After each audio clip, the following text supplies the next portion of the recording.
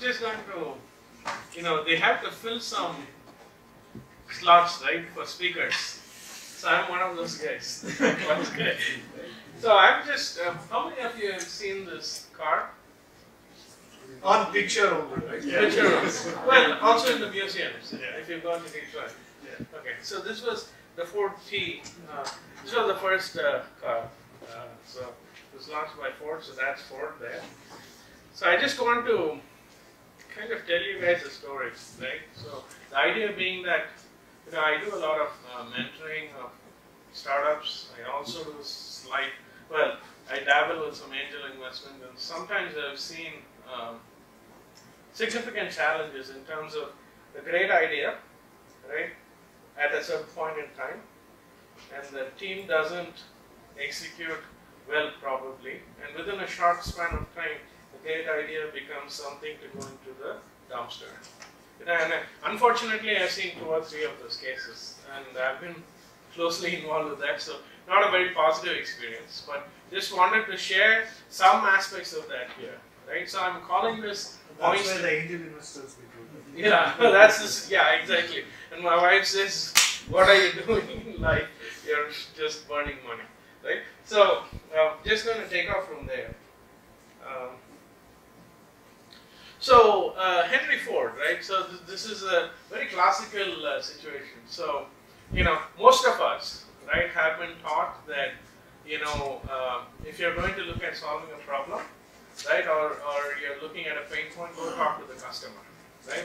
Or try to find out what are the customer's pain points and problems, right? But Henry Ford had a different thing. He said, as he was designing the car, people were saying, hey, do you think people will buy it? He said, you know what, if I go and ask the customers, they will say they need faster horses.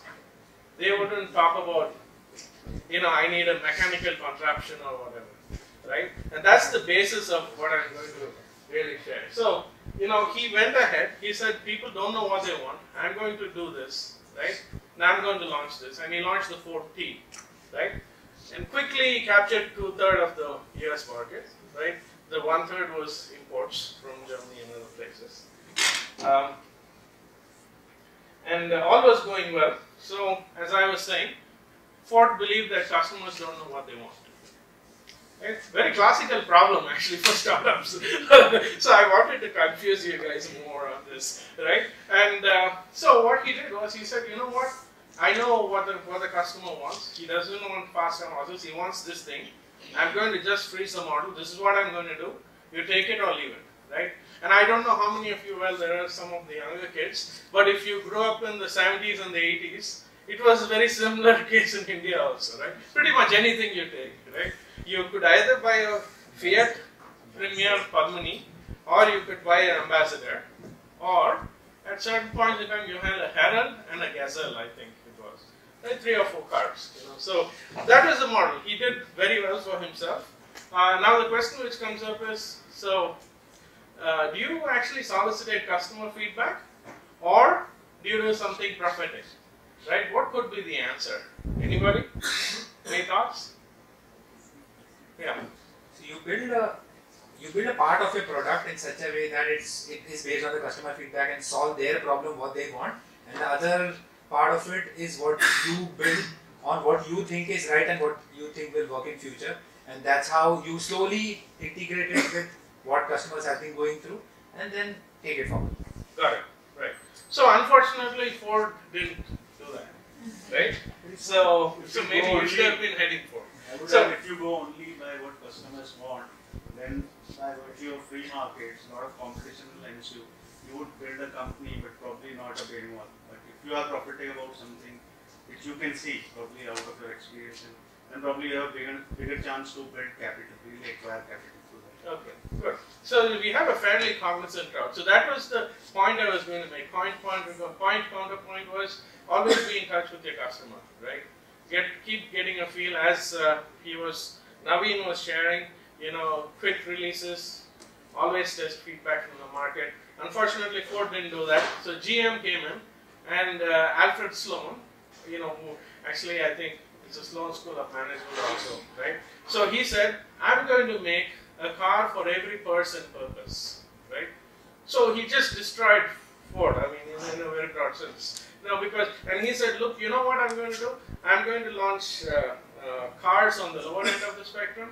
I'm going to do high-end cars. I'm going to do installment selling. I'm going to do end of year, low-cost selling, whatever. And he got the game on, right? And this is what he did. If you see, that was the first Chevy which he launched. So that was the low-end model. The Cadillac was the high-end model. And he got Oldsmobile, Pontiac, and Buick going.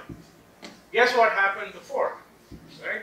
So they lost, they came down to about 1/3 of the market, then settled down at 15% of the market.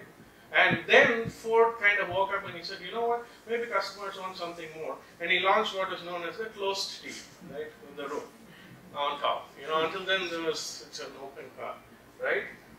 So what does this actually indicate? And this was something I really wanted to share, right?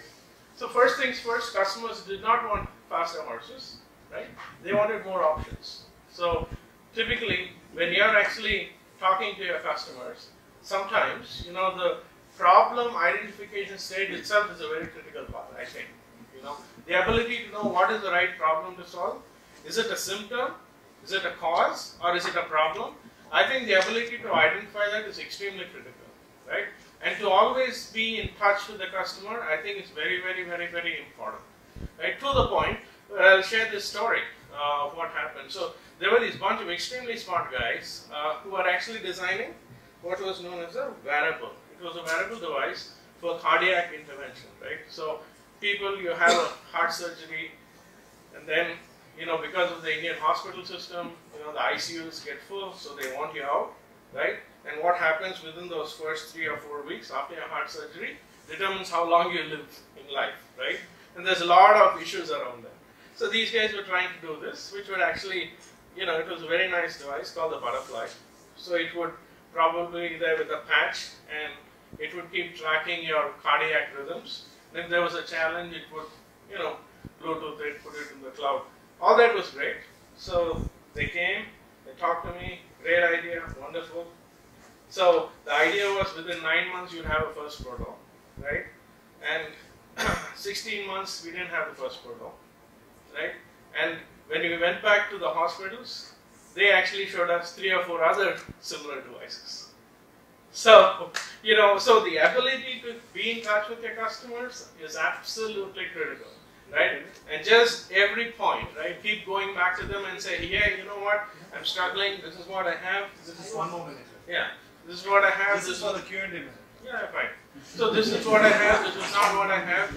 I think it's very, very critical. This is not a Q&A thing, right? It's just 5 minutes is long over, he didn't tell you. So I'm telling you the 1 minute of you should be lacking that, actually. So I was like, completely impressed. Okay, nice. He told me, I told him, okay, I thought he's going to tell you. So the time pass event was kind of interesting, looks like. Anyway, so that's something I want to leave away, right? So as we're mapping the, so pitch tune, the idea of being pitched in pitch tune is to also map the journey of a startup through different phases, right? So we're starting with the first phase, which is I'm saying make sure you define the problem correctly, and make sure you're in touch with your customers all the time.